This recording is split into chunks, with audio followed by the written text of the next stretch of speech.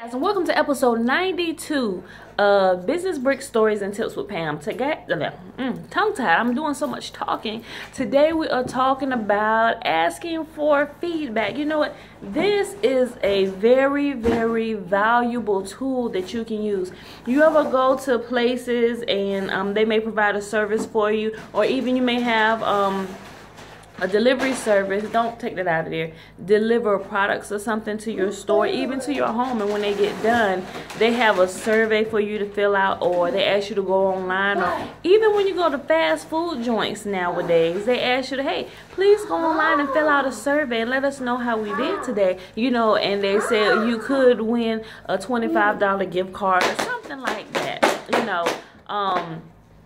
But it's very, very valuable for a business. And what it does, it actually helps you to go in and stop.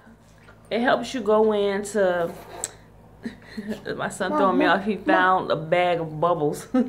Stop. It helps you to assess how you're doing, how your business is doing, and helps you just to make some adjustments or show you what needs to be adjusted, what can be improved, what needs to be kicked out, you know. So that's pretty much it, guys. Ask for feedback.